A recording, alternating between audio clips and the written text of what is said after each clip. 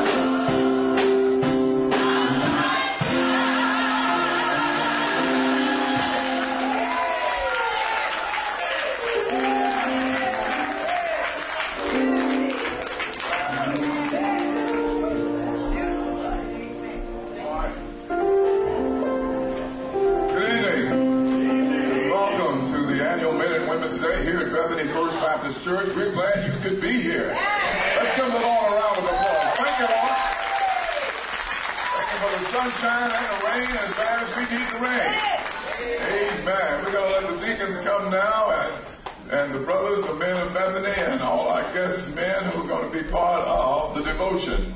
So if you're a guest and you're part of the devotion, come and join us right now as the deacons come forward to lead in devotion. Amen? I could use some more of that. Ain't it wonderful? Not good English, but it's good theology. How the light shine. Amen.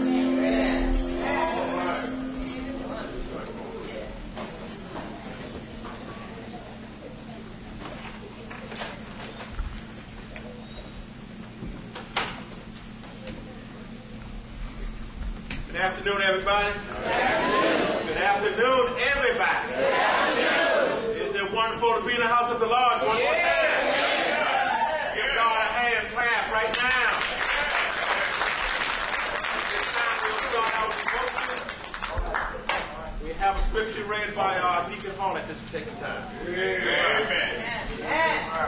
I'm coming from 2 Samuel, chapter 22, 1 through 7. 1 through 7. And David spoke unto the Lord the words of this song in the day that the Lord had delivered him out of the hand of all his enemies, and out of the hand of Saul. And he said, The Lord is my rock, and my fortress, and my deliverer, the God of my rock. In him will I trust. He is my shield, and the horn of my salvation, my high tower, and my refuge, my Savior. Thou hast saved me from violence. I will call on the Lord, who is worthy to be praised. So shall I be saved from my enemies. When the waves of death compassed me, the floods of the ungodly men made me afraid. The sorrows of hell compassed me about. The snares of death prevented me. In my distress I called upon the Lord, and cried to my God, and he did hear my voice out of his temple, and my cry did enter into his ears. May the Lord have blessed with special, mighty, wonderful, righteous, always true word. Amen. Amen, amen. At this time, we will have our prayer by Deacon Harris. Our Heavenly Father, we begin this day by rejoicing in you, thanking you for your glory and your mercy, Lord. Thanks for allowing us to come back and worship with you this afternoon, Father.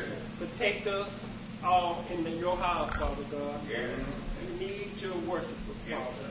I ask all these things in Jesus' name. Amen. Amen. Thank you for that prayer. Thank you for that scripture. As we end our devotion at this time, remain prayerful. Remember, prayer not only makes the difference, but it is the difference. As we turn it over to the pulpit, stay focused, and we're here to worship God. We're not here to worship anybody. We're here for God and God alone. At this time, we turn it over to the pulpit, and we'll start everything, so buckle up.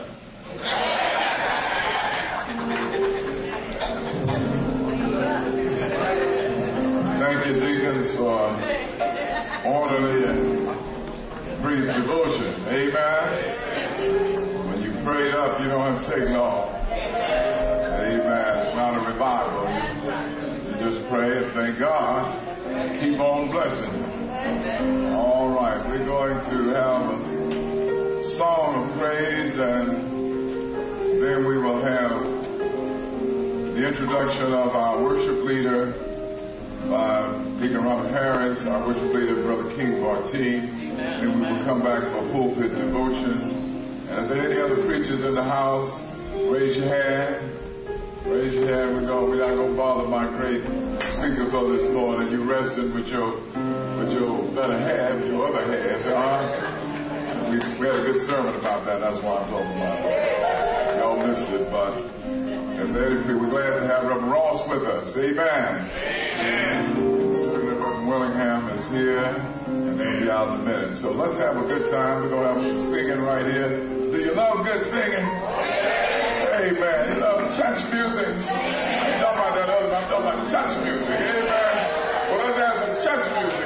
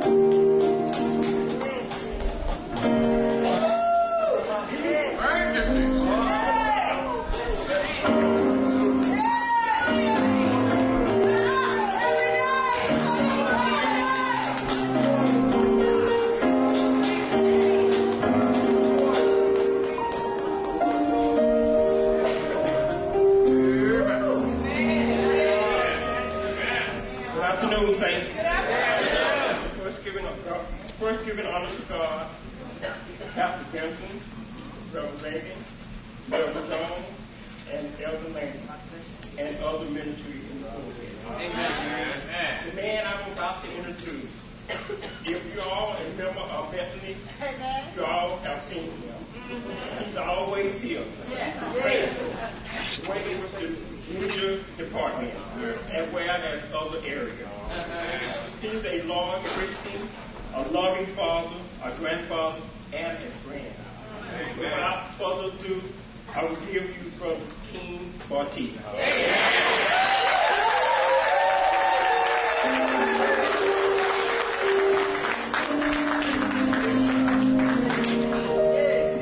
Maybe you can hear us. Amen. Amen.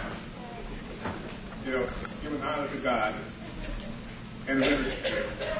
I'm just glad to be a part of that. Amen. But got to tell you right now, you know, I have a mic. You don't like to give me a mic in the past. I hope I'll act right. But I want to thank everybody that came out in this beautiful weather out there. Amen. I know it's always rain, but it's God's weather. That's right. That's His rain. Right. He's giving it to us because He loves us. So we appreciate and be thankful. All right.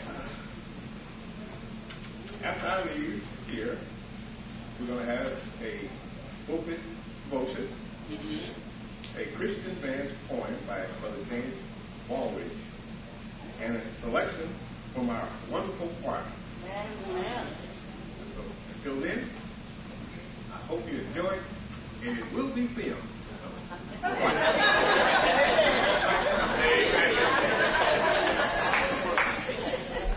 Thank Brother Barty. He is go-to man over the audio-visual website, everything else I ask him to do, he's there to do it. We are blessed to have Reverend Willingham, Mount Gilead, and we thank God he's a miracle man. And he is going to give our scripture, and we're blessed to have Reverend Ross, who will give us our prayer. Thank you so very much.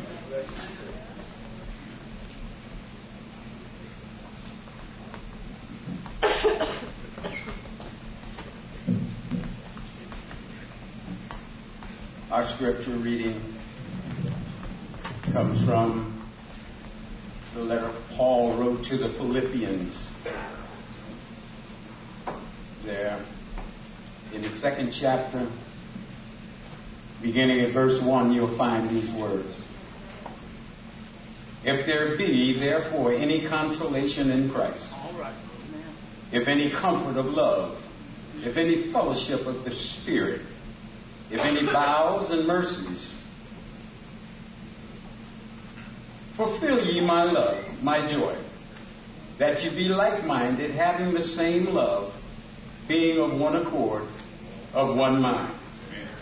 Let nothing be done through strife or vainglory, but in lowliness of mind, let each esteem other better than themselves. Look not every man on his own things, but every man also on the things of others. Let this mind be in you, which was also in Christ Jesus. I've read from Philippians, the second chapter, verse 1 to verse 5. May God bless the hearers, readers of His Word. Amen. Amen. Amen.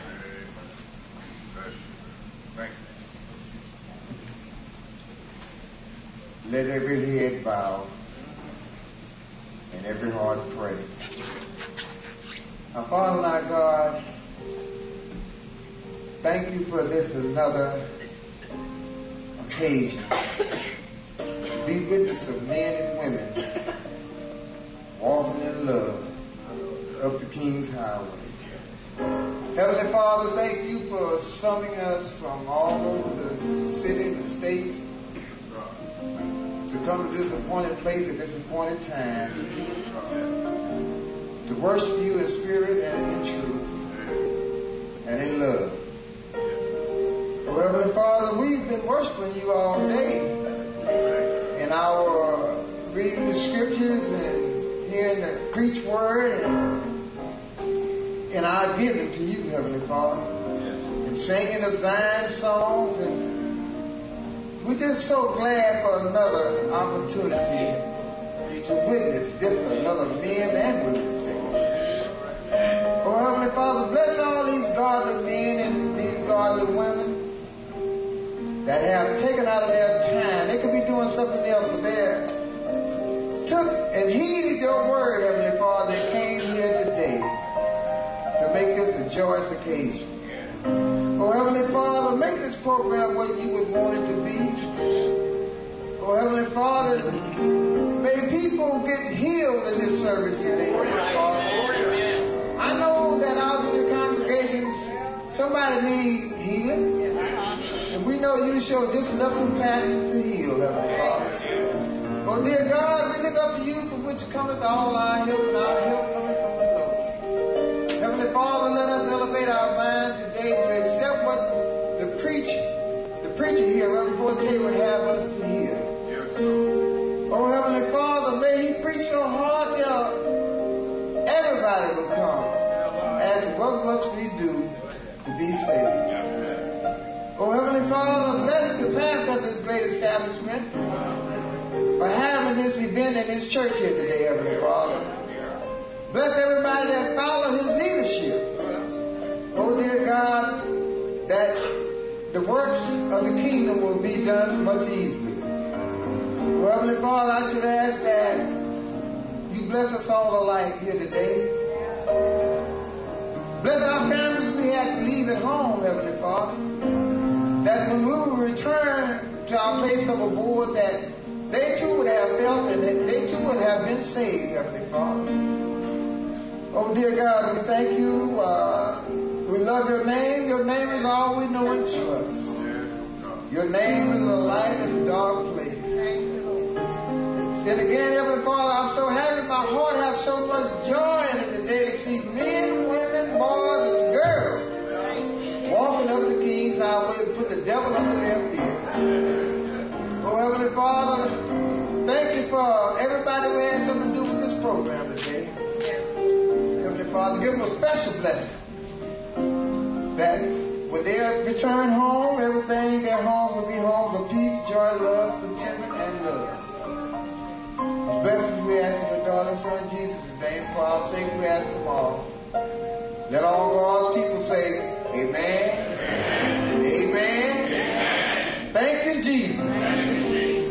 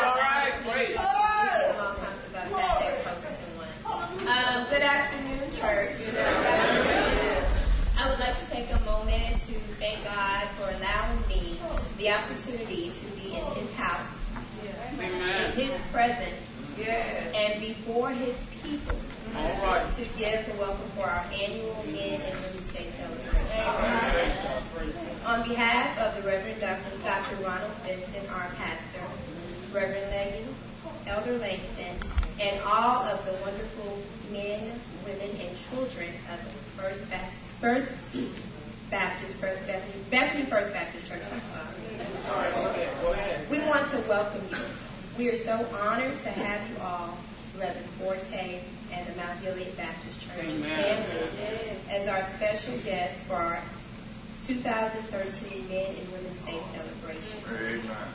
Thank you all for coming, and again, we welcome.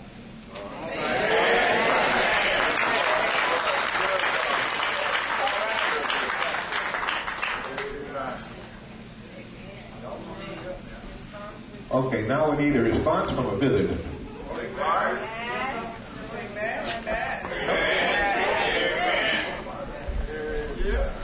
I was glad when they said unto me, let us go into the house of the Lord. I bring you greetings from Mount Gilead Baptist Church, where Robert P. Forte is my pastor. And we accept that wonderful welcome in the spirit that it was given.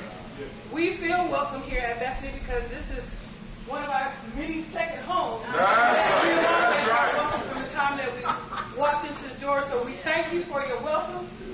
We want to let you know it was not needed because we're at home. We thank you in the spirit that it was given.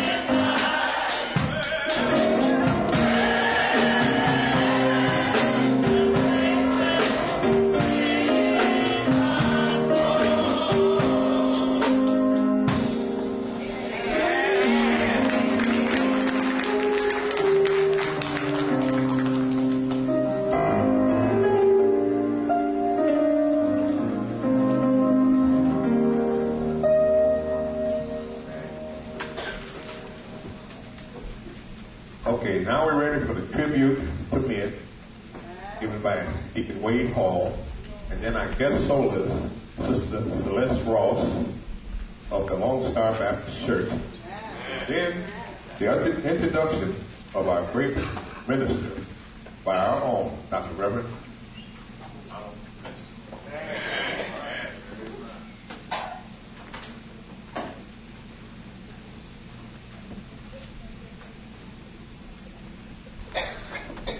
Praise the Lord, saints. Praise the Lord. Praise the Lord, saints. Amen.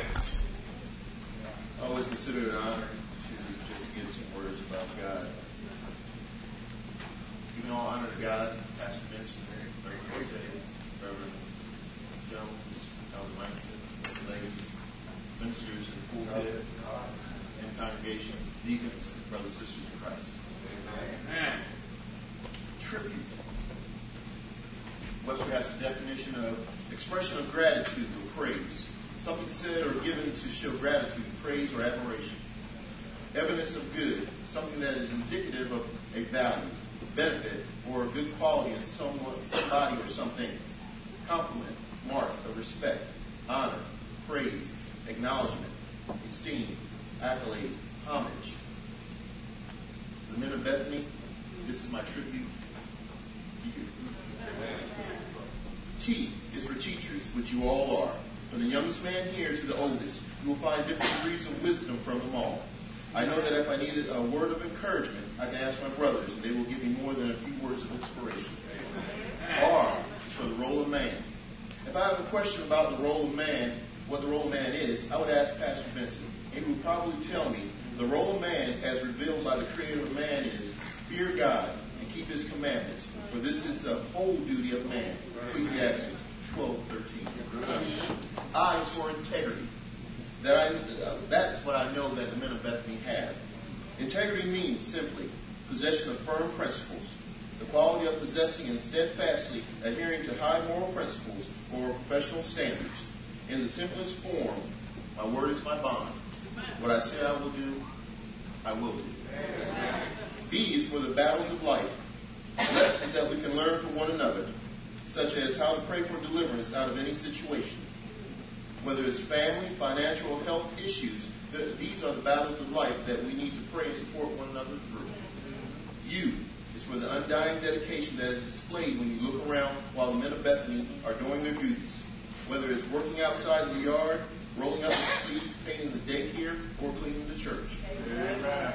T is for the book of Timothy, where the deacons were giving our charge.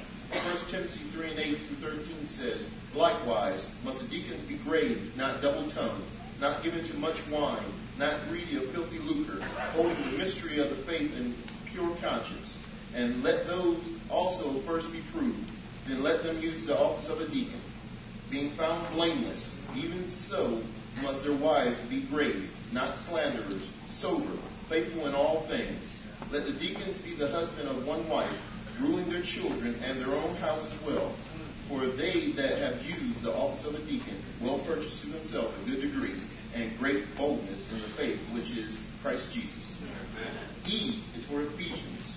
Ephesians 5:23-25-28 says, for the husband is the head of the wife, even as Christ is the head of the church, and he is the Savior of the body. Therefore, as the church is subject unto Christ, so let the wives be to their own husbands in everything. Husbands, love your wife, even as Christ also loved the church, and gave himself for it, so ought men to love their wives as their own bodies. He that loveth his wife loveth himself. I would like for all the men of Bethany First Baptist to please stand.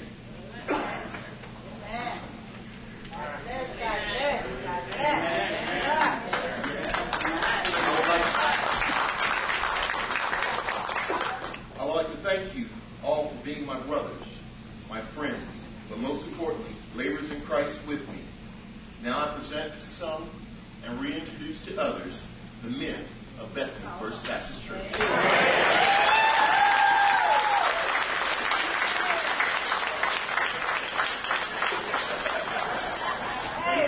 God bless.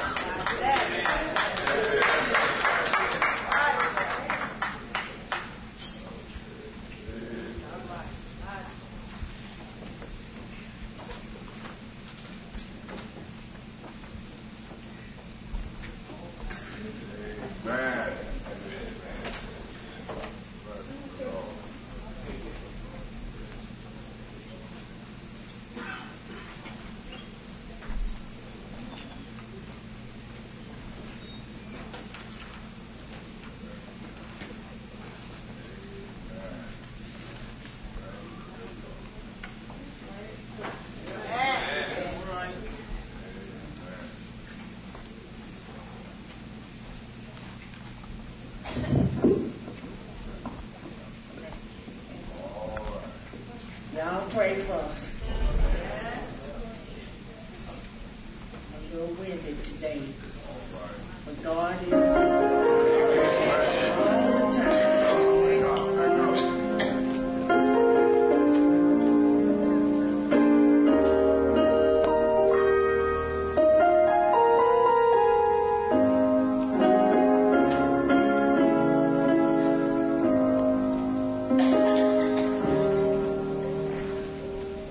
I've had some good days.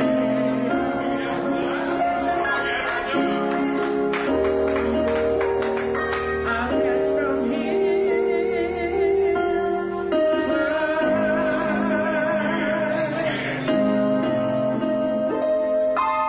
I've had some weary days.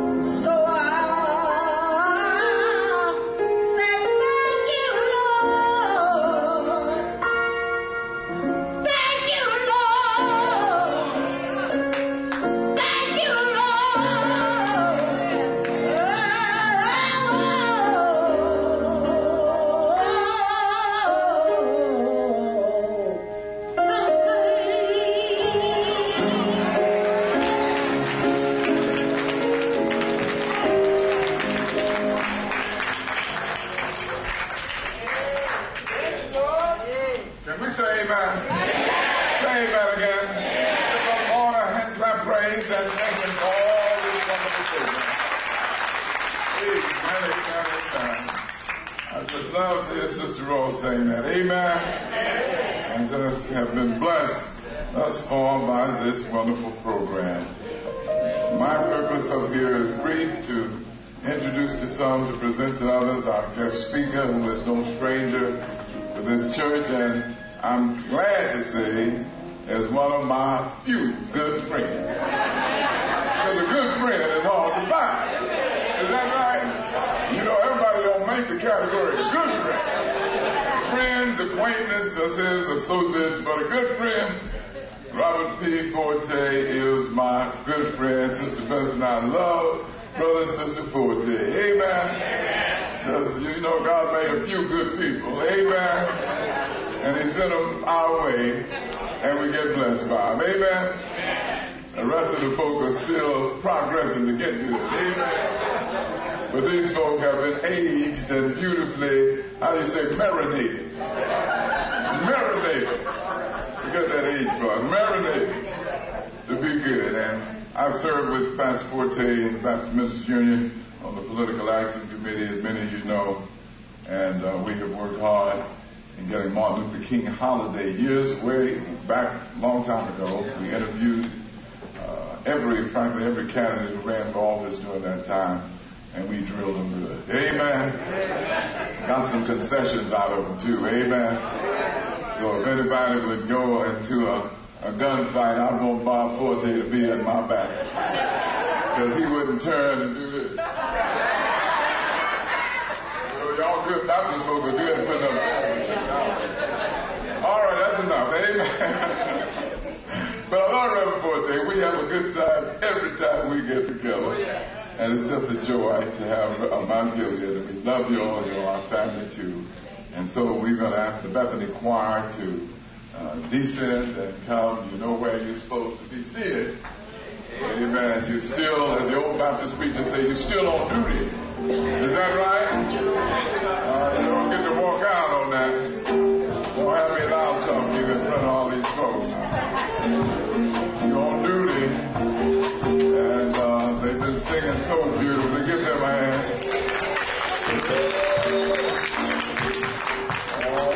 All right. Thank you so much. And we're going to ask Mount Gilead to get ready. And we're going to present Pastor Forte, who will come in his own way. Brother Barty said, the great preacher. He said guest preacher, so I'm going to double up on it. The great guest preacher. The Reverend Robert P. Forte, my friend and dear friend through the years. Amen, amen, amen, amen. All right. We look nice. All right. We look nice to preach. I have somebody to preach to. Won't you elevate your right hand and receive the token of respect? Thank you.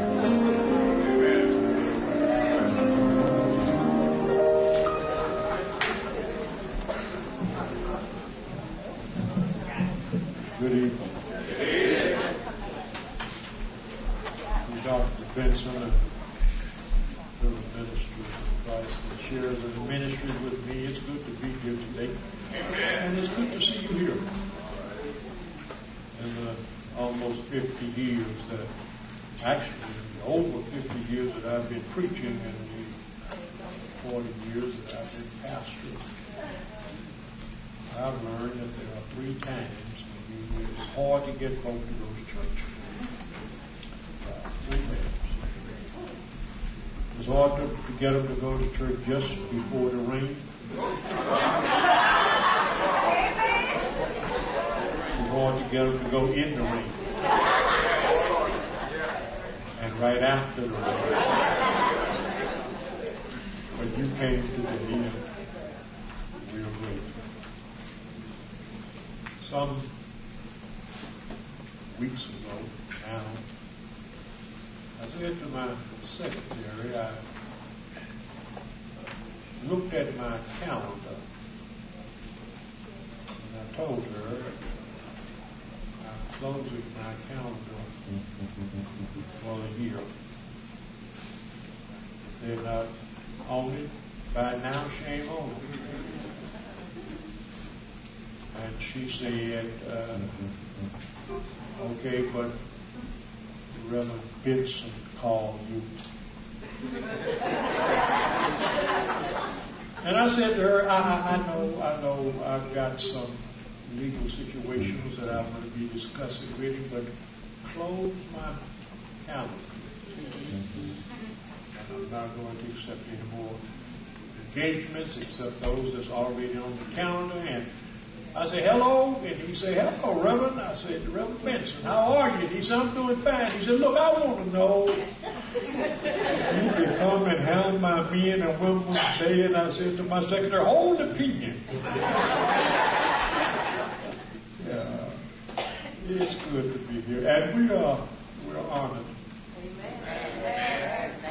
Just to be present with the men and the women of Bethlehem.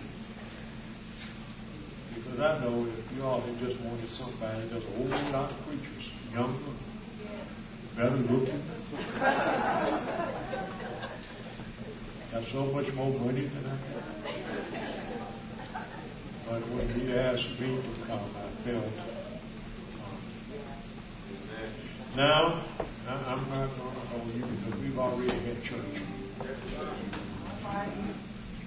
I leaned over to him a few minutes ago and made a statement to him, and I said to him, paraphrasing, I'll buy that choir from you.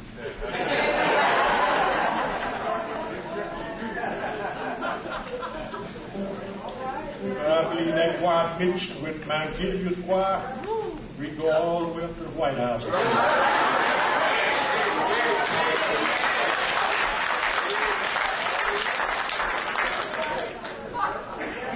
But Bethlehem, for whatever it's worth, he wouldn't sell yet.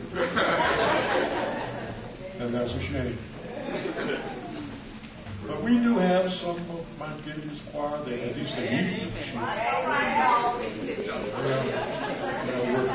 I wish I could tell you that this is all that they're worth, but it's not. We got some more. But they don't work overtime.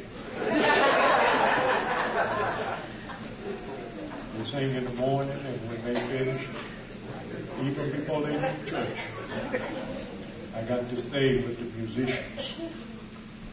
I've got that little secret password that nobody notices except it's between me and them. You may catch it this evening, but if you don't, it's still there. And here's the way it goes. They come up and they sing a couple of numbers, and then Sister Paige throws me a little eye wink or a little nod, something that you don't pick up on. But I did. And what it said is, well, we through. Yeah, we through. Now, if you ain't ready, shame on you. Because we ain't going to sing no more. And so I'm going to ask our choir to come up.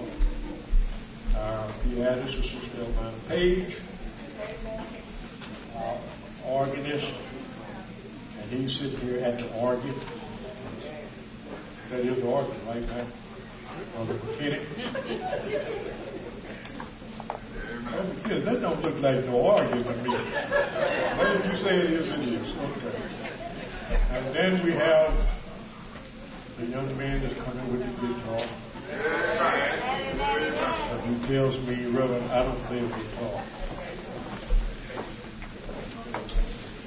Something about bass, but I tell him, well, it looked like a guitar to me. Then we have a young man sitting at the drums, and we call him, at Mount Gilead, we call him the Jumping Giant. That's because he don't never say nothing. He take all of his frustration out on those drums. He goes good. The only problem that we have, that I have personally with the drummer, is they don't call me Lionel. of my name alone. So I'm going to let the drums might get their organs. No minor at the piano. And Barnum on bass. Amen. We're grateful to have with us this evening the chairman of our board of deacons. That's been walking down the hall and bringing me an envelope. Now this is not from him, this is from his wife. But you may also want to know that today is his birthday.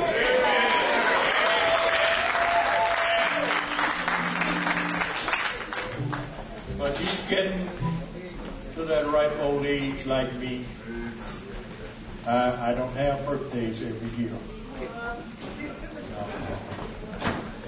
When you get my age, you stop having birthdays every year. You start having them every other year.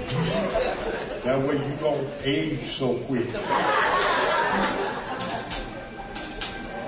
right, I see that they're still coming.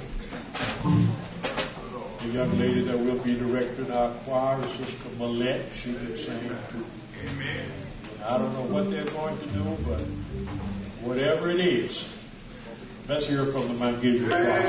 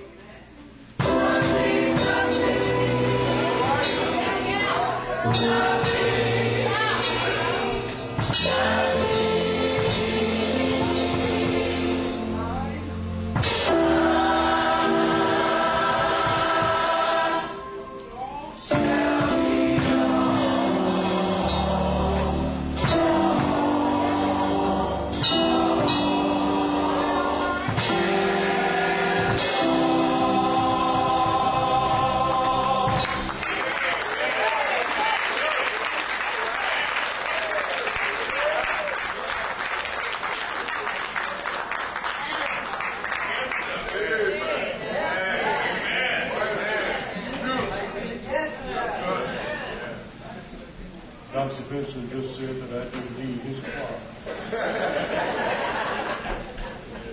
He said I was just being greedy.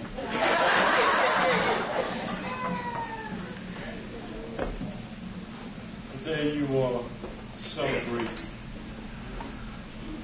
your annual men and women's day. After what we have gone through over the last few minutes,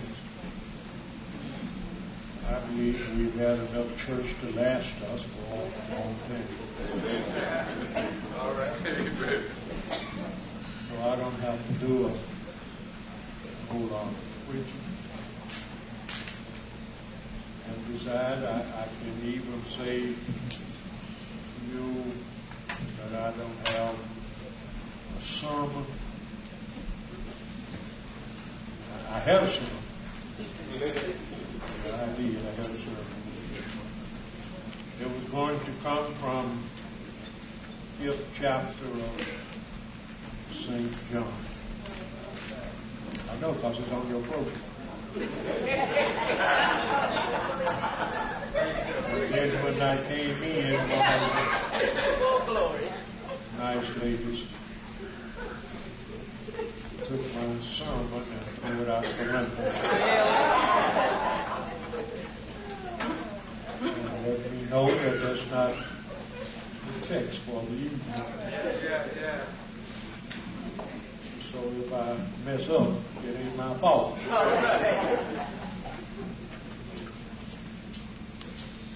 But our text this evening will be found in the 15th chapter of the Gospel recorded by St. John. Right. And if I'm correct, the verses are the same. Just the 5th chapter of John is the 15th. And it reads, beginning with the 9th verse, as the Father hath loved me, so have I loved you. All right. Continue ye in my love. If you keep my commandments, you shall abide in my love, even as I have kept my Father's commandments and abide in his love. These things that are spoken unto you, that my joy might remain in you, and that your joy might be full. And then verse 17. These things I command you, that you love one another. Amen. That you love one another.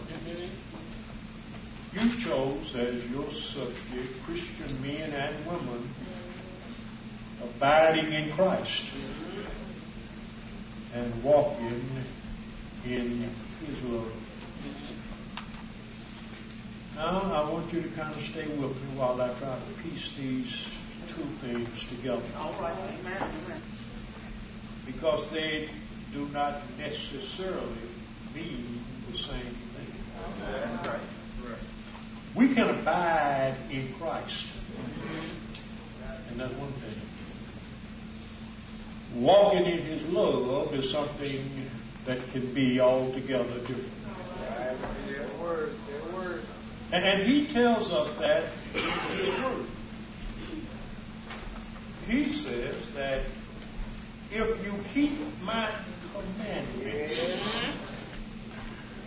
then you abide in me.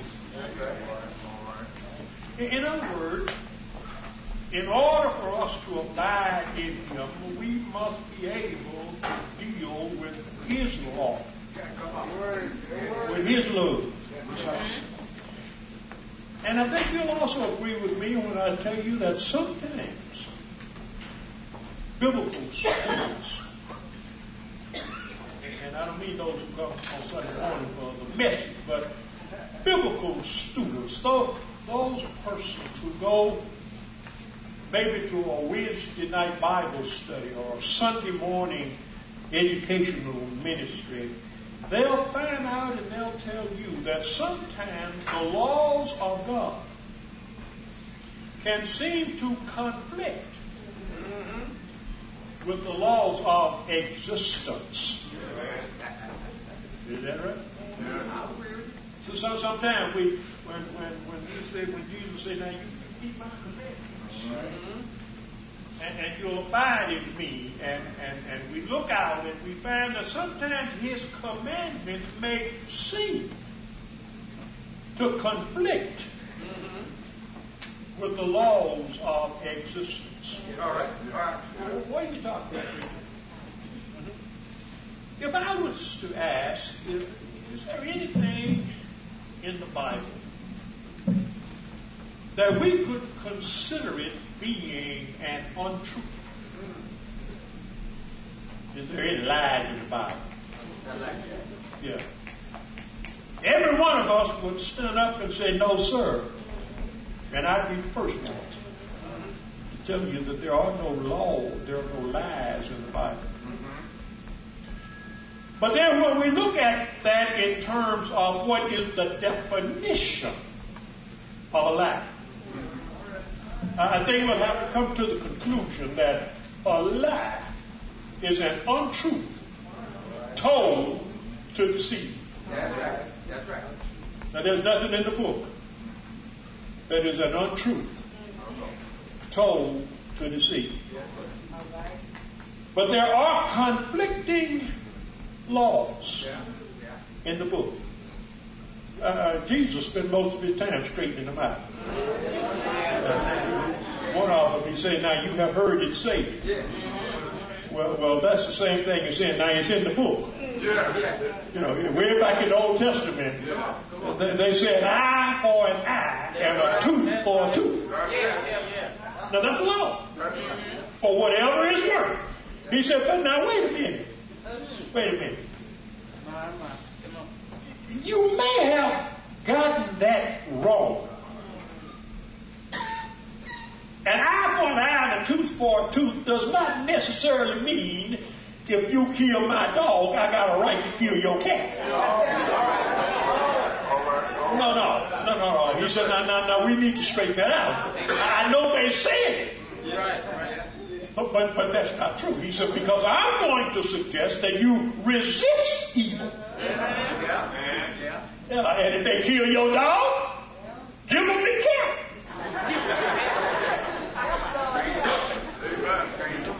All right? One more in order to show you that sometimes the law seems to be conflicted. The old law says that if you want to get rid of your wife, give her a writing of divorcement in the presence of a couple of witnesses. And then announce out loud where somebody else can hear you as a witness and say, "I divorced thee, I divorced thee, I divorced thee." Go on about your business. You ain't married no more. He said, "But now you need to be careful with that one too." All right. Come on, Brady. But it's a law. It's in the book. Yes, it is. All right. But Jesus is saying that it was out of the hardness of your hearts that Moses let you do that. But even from the beginning of time, it weren't meant to be so. Well, if it wasn't meant to be so, why is it in the book? And so that then brings us down to where Jesus is saying, now listen. There are certain things that in order for you to abide in me, you got to do. That's right. Yeah. You may not want to do it, but you got to do it anyway. If you want to abide in me, one of the things that you got to do, you got to love your enemy. Now push it.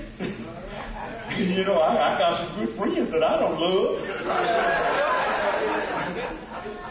I got some family members that we stop just before we get to love.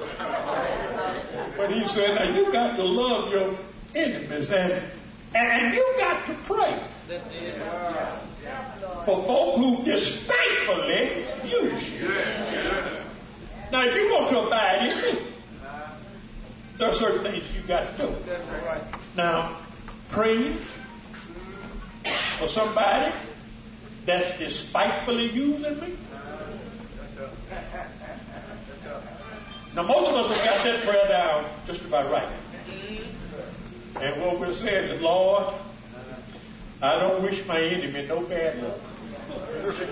But I sure hope good luck kill him.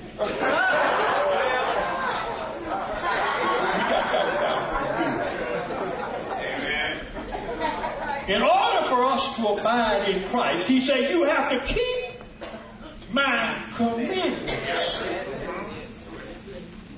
Now, I didn't say that. He says, now, if you keep my commandments, it's seemingly, he is saying, I'm going to let you contradict one more law. Because everybody said, I want to be a servant of the Almighty God. I want to be a servant of Jesus. And Jesus is saying, if you keep my commandments, I don't want you as my servant. Come on. Those two don't seem to go together. I thought it was all right to be a servant of Jesus, and yet I can hear him saying in his own words, I don't want you to be my servant. I want you to be my friend. And there is a difference between being a servant and a friend. He said, now a servant don't know what his master is doing. Well, most of us are servants. So we don't have the slightest idea what God is doing. Yeah, that's right. We don't know what's happening. Have you ever found yourself saying, now, Lord, what are you trying to do now? Lord, where are you trying to take me? Lord, why all of this stuff got to come on me? That will let you know that you're a good servant. Yeah. But Jesus says that I want you to be my friend, because if you're my friend, then you know what the master is doing. Everything he's given to me, I've given it to you. Is that right? That's right. And so then we'll have to agree that abiding in Christ may not necessarily be the same thing as walking in his love. All right. We can serve him and not necessarily be walking in his love. Because God says that there are some things that there are no laws for. Yeah, you remember how he talked about the fruit of the Spirit. He said of such things there is no law. There are some things, there are no rules and regulations that govern them. There are some things we just have to use by faith. Yeah. Loving each other is one of those. Because it appears as if Jesus is saying to us that if you're going to be walking in my love, that love has to be unconditional. A fool can walk with somebody if you make it conditional. I can love you if you love me. I can love you if you are of my group. You know, we do categorize ourselves. There are certain groups that we don't feel too comfortable in. I can feel comfortable with Reverend Benson. But I can remember back during those days when we had to meet with all kinds of politicians, no matter what they were running for. There were times when he felt comfortable and I didn't. Because some of those fellows running for office were attorneys. And I wasn't no attorney. You see, so there are certain positions that you can feel comfortable in. But when you start making them conditional, then you're not dealing with laws, rules, and regulations. I love you because. I love you in spite of. I love you because you are who you are. Do you know there's a whole lot of folk that can't say that? There's a whole lot of times when we have been called on to help somebody, when we have to find out a reason for doing it. Well, you know, you're my wife's brother's cousin's boy.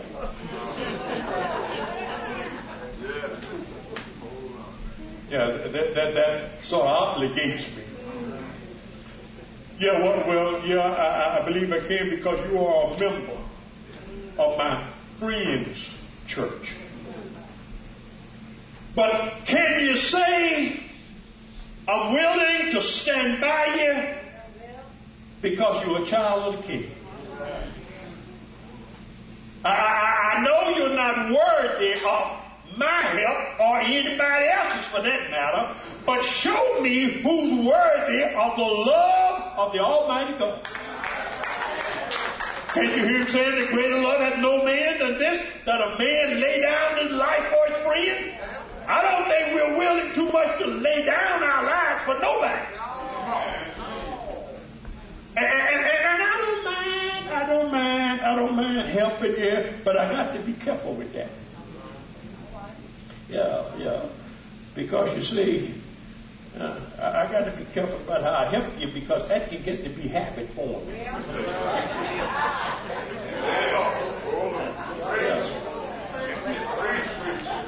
In the earlier years of my ministry, I used to enjoy letting folk have money. I did. I really did. Because I knew if I let them have it and they don't pay me back, they'll never ask me for another dime.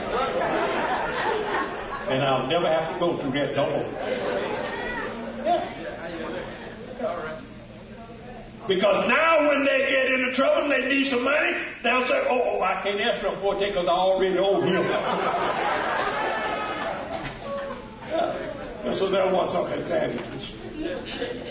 But we're here this evening because there are two things that your program is asking for. It is saying, first of all, we've got to abide in Christ. And Jesus said, now if you're going to do that, keep my commandments. That's right. Keep my commandments.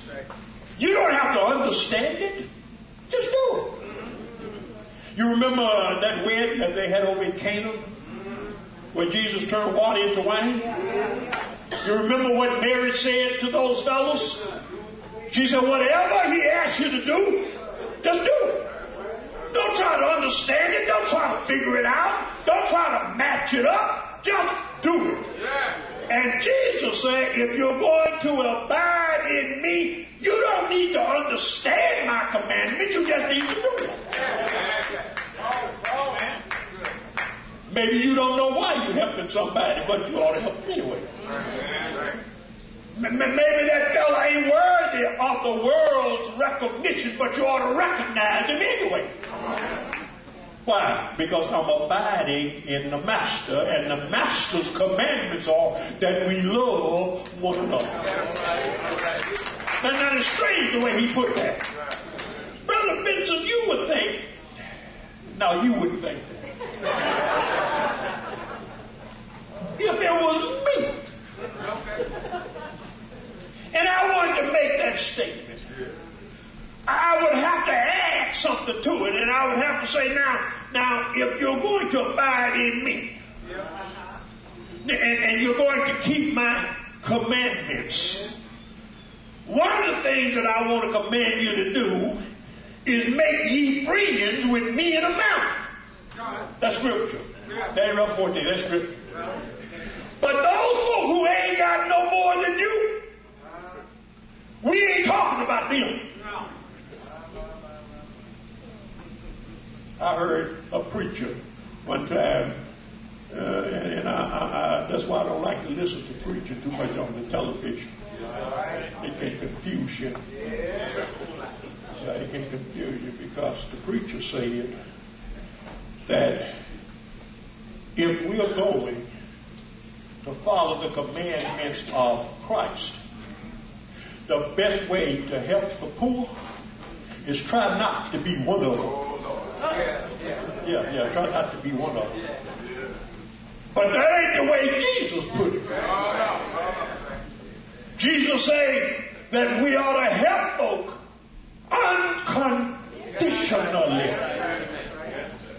And if you want to know why, maybe it's because God has helped you unconditionally.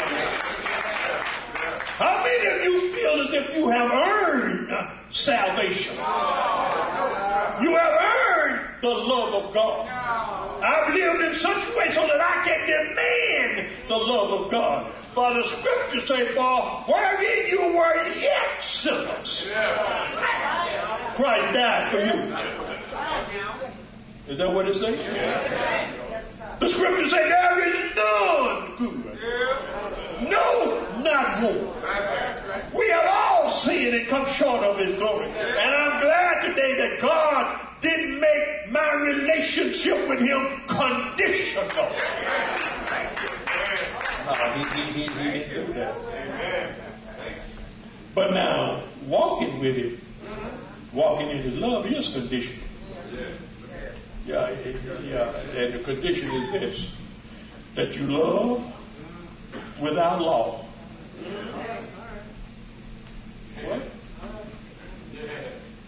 That you love without giving regards to anything other than this. I love you because you are a child of God. That's saying a lot. That means that you stop moving over when that fella that smells like a steel want to come sit next to you. Are you praying with? It means you stop calling the deacon to let them know that that fella that's sitting back there is about half drunk, and y'all ought to get him out of here. No. The love of God doesn't work like that. When we're going to walk with Him, then we have to be like Him. And in order to be like Him, we've got to meet people at their level. How many of you remember that scripture where they brought to Jesus a woman caught in the act of adultery? Now, I know some folks say, well, they should have brought the men too, but I don't care about that. What I'm saying is that they brought this lady. This is one of those misfits. This is one of those ill reputes. This is one of those that folk ought to start looking down on. Look what she just got caught doing. But I can hear Jesus saying, I don't accuse you of not that. Go on about your business and stop sinning. Can you tell somebody that? Can you tell them, I'm going to love you in spite of what you are? I'm going to love you in spite of what you've done? I'm going to love you no matter what nobody else thinks about you. When we walk in the love of God, we don't walk judging folk. We walk like Jesus walked. And I can tell you story after story after story to where Christ could have said, get away from me. You ain't even in my level. You remember the man that slept in the graveyard, ran out biting folk? That when Jesus said, who are you? He said, I'm Legion, and there are many of us. Remember how Jesus said, y'all come out of him. Somebody said to Jesus, you need to be careful with that fella. That fella ain't no good. We keep him in chains. We keep him bound. He breaks the chain. He's a nut. Come on here. When we walk with Jesus, there's so many times. Misfits. Misfits have been examples of how Jesus wants us to walk. You remember the lady that we preach about so much? That had so much faith that she crawled through the crowd, touched the hem of his garment. Oh, that is so beautiful. But I stopped by today to tell you that I got some news for you. That woman wasn't no good. What are you saying, Reverend? That lady had faith that we all ought to have. That lady was no good. And I didn't say she was no good. The Bible says she was no good. She had an issue of blood. And when you got an issue of blood, you don't go out in the public. When you got an issue of blood, you don't bother nobody and don't nobody bother you. What right does this ill repute have coming into a crowd? She ain't got no business there. Touching a holy man. She's unclean. But I can see Jesus as he said, don't trouble me with that kind of mess. Somebody touch me. Well, Master Chief, even when she looked at him and said, I got an issue of blood. It took a whole lot of courage for her to stand up in that crowd of folks and say that. Because if you go back into the book of Leviticus, she had no right to be in that crowd. She had no right to be out there, period. And then to crawl through the crowd and touch a holy man, that was worthy of stoning to death. Jesus is saying, I don't want to hear about that. I just want you to know that some virtue has gone out of you. And so when we walk with him in his love, then we got the same kind of love. Because the scripture says, how can two walk together except they agree? You see, we need to agree with Jesus that when we walk together with him, we don't start taking his children and we don't start looking at them as good folk and bad folk, rich folk and poor folk, educated folk and ignorant folk, good singers and bad singers, good worshipers and bad worshipers, churchgoers and non-churchgoers. But we look at them as these are God's children. And God has said that no man can be a better friend than somebody who's willing to lay down his life. This don't mean going to the cross. This don't mean going to jail. This don't mean getting killed. Sometimes we lay down our lives when we lay down what we think we have for what we can do for somebody else. Laying down our lives can sometimes be that I go out of my way in order to come your way, in order to help you do what you trying to do. Laying down our lives can sometimes mean taking what I have. It ain't but a little and it ain't going far, but I'm willing to share it with you. Laying down my life can sometimes mean that I pray for you and you pray for me. I don't talk to God about your shortcomings and you don't talk to him about mine. Just ask God to bless me in no matter what shape I am. Ask God to hold me and ask him to go with me, because I know that when Jesus died, he didn't die for certain folk. He didn't die for a few of us. He died for all of us. I know if it had been me, when I got up, I would have said to that man with the hammer that nailed those nails in my hand, me and you need to talk. Yeah, I got to get even. You know what you did to me. I believe I'd have to tell the man with the sword that stuck me in my side. You know what you did. Now, I may not want to make a public thing out of it, but I got to talk to you. I ain't going to let you get by with nothing like that. But I can hear John as he come to Christ after he has risen and said, Lord, what's going to happen to that one that betrayed you? And I can hear Jesus saying, that ain't none of your business. What is that to you? If I say he stay here until I come again, you follow me and mind your own business. I know what God is like when he says that I want you to walk in my love. My love is unconditional. My love goes all the way from the cradle to the grave.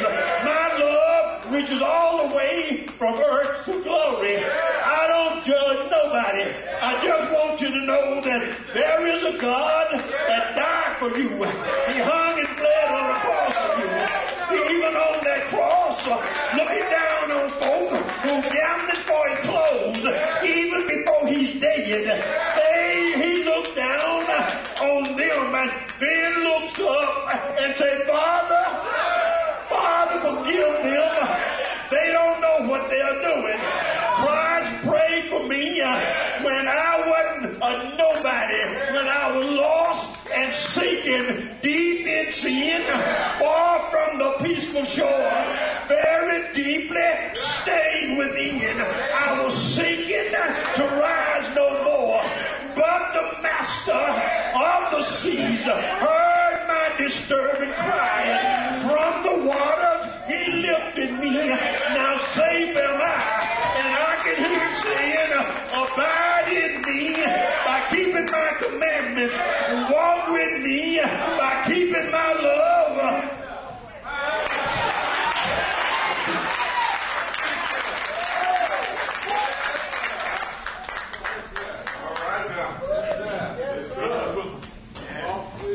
Men and women of Bethany, you picked two great topics: abiding in Christ. And the way we do that is take his word. He said, keep my commandments. I'm not giving you nothing that's going to hurt you. Keep my commandments. Sometimes it may appear as if my commandments contradict what you think are laws of survival. Sometimes you think that there are laws of survival, but understand this. If Christ said, do it. Every now and then, and I'm through, but every now and then we try, as the Pharisees did, they try to make God look stupid. Yeah. In the 5th chapter of the same book, I happened to read that before I got here. Because it talks about a man. It talks about a man that they lay by the gate every day. And you remember Jesus went by and told him, now, fella, I want you to pick up your baby and walk. Pick it up. Get up now. Not tomorrow, not last week. Get up right now.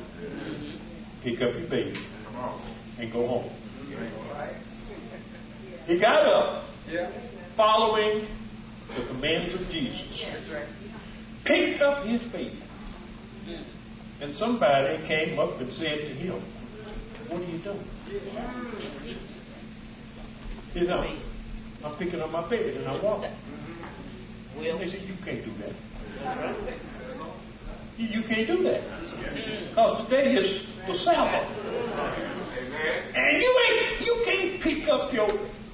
Did you think that God didn't know what day it was? When he healed the man?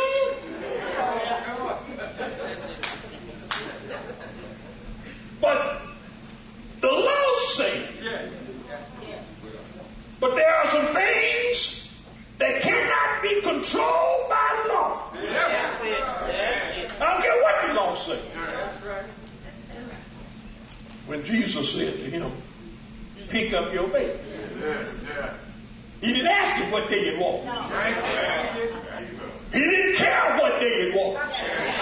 So I want to say to you as I go to my seat, listen to the Holy Spirit. Don't try to figure it out.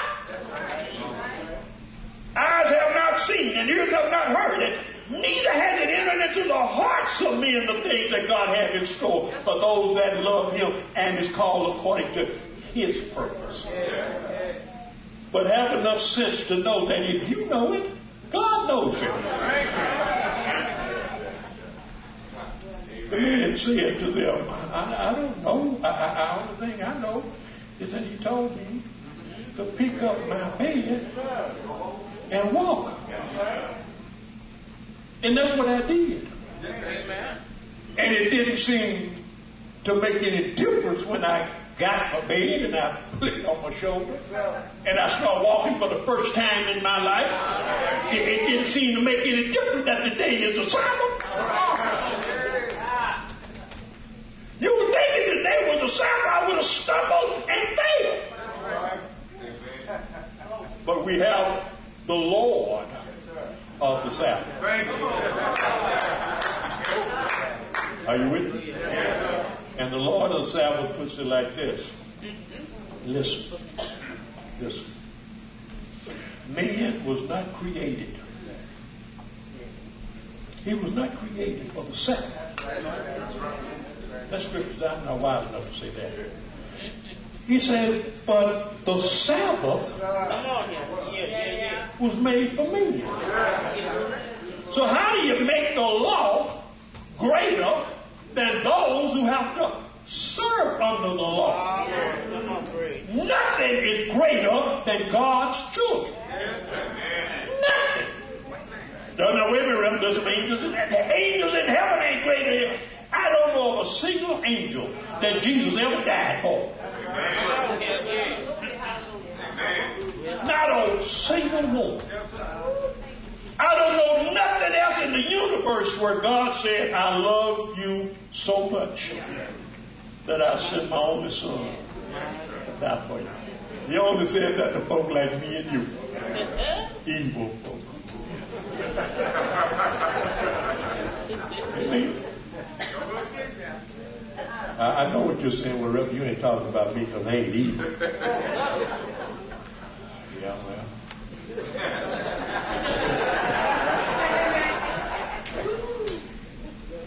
Reverend, I wouldn't hurt a fly. Yeah. What day is it?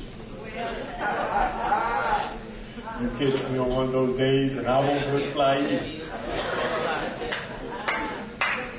I believe I can make this confession that I think Pastor Vincent would mind because when I make it, I'm going to quit this. I can make the statement that this is a loving, kind, gentle person. Amen. Depending upon what day it is.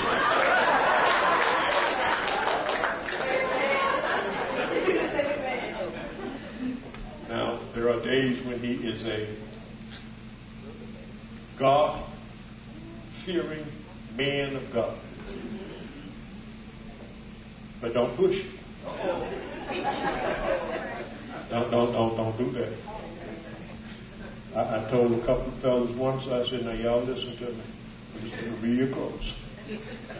I honestly believe deep down inside of me that I have too much spirituality to fight you. Now, I know that, Vincent. I just feel it inside of me. I got too much spirituality to fight you. But y'all need to understand something. I've been wrong about my spirituality.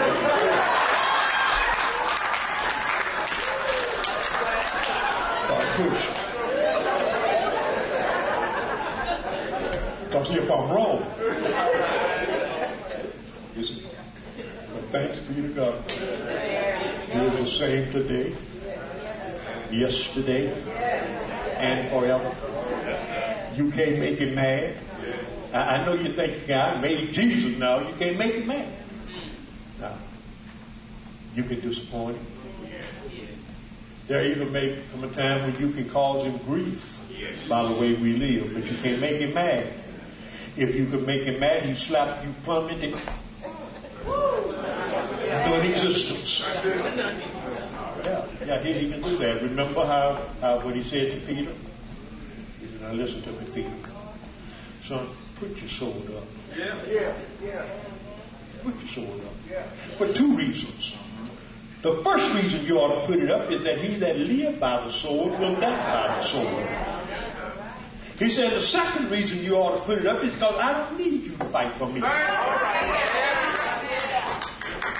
If I wanted somebody to fight for me, I prayed to the Father and He would send down 12 legions of angels and they would fight for me. I don't need one man with a sword to fight for me.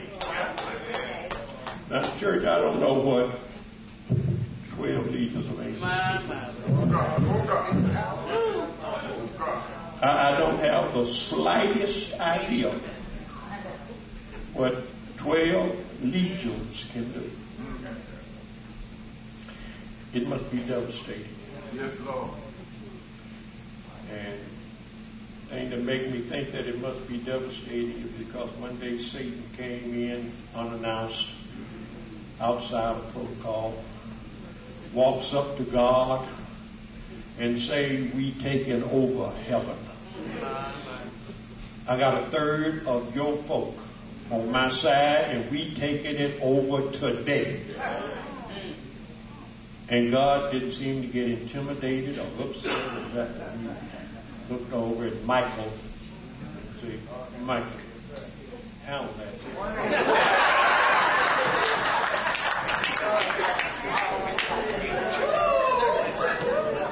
And the Bible says that Michael fought the dragon. Michael. Not 12 legions. Michael. And that one angel whipped Satan and a third of heaven and threw them all out. Now, if one man can do that, God tell me, what can a 12 legions do? You got a God you can depend on. You got a God that can do whatever He wants. You got a God that can help you when ain't nobody else help you. You got a God that can pick you up when everybody else is trying to pull you down, and He's picking you and them up.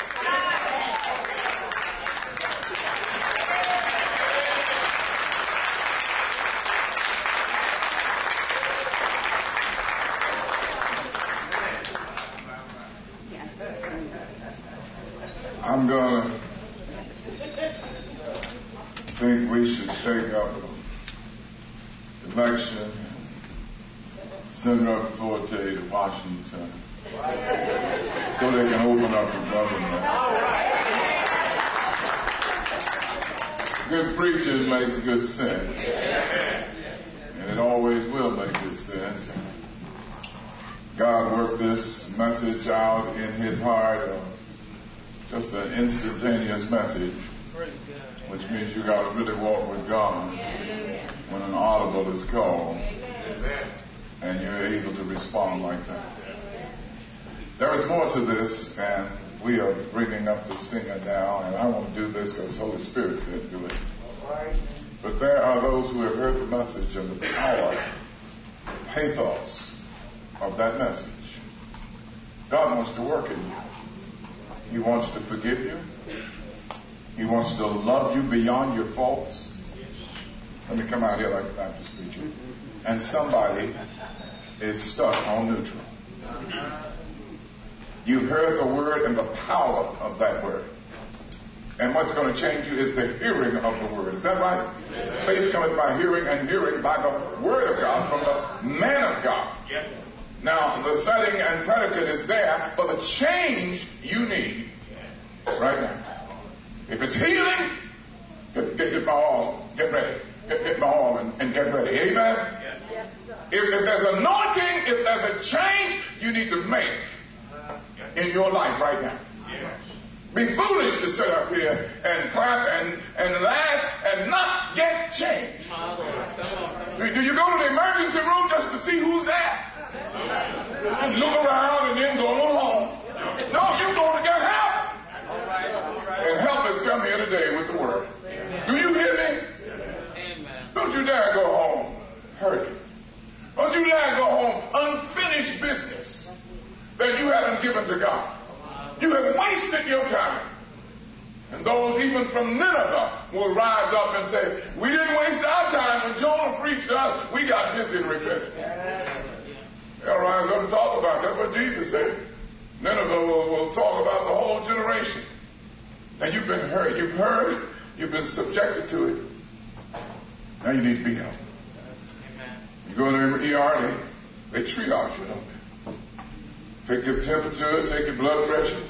Amen. Been there enough, you know what they're going to do before you get there. Just hold on out, put the finger up there, open the mouth, huh? You've been there enough times to know.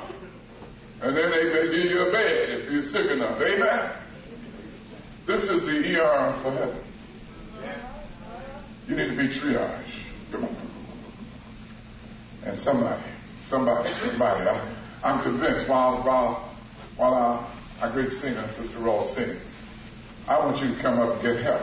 What a messy service we have. If everybody heard it, went home. So what you go for? Well, I just wanted to hear. Now, I got sorry to have the first one who's going to be brave. Who needs help? Who needs healing? Who needs the anointing of God afresh on you? Come on now! Don't you know this is church? Don't lie in church. Don't lie in church. Come on. You're here under the sound of my voice. You're here under the conviction of the word. You're here when the wheels are turning in your heart.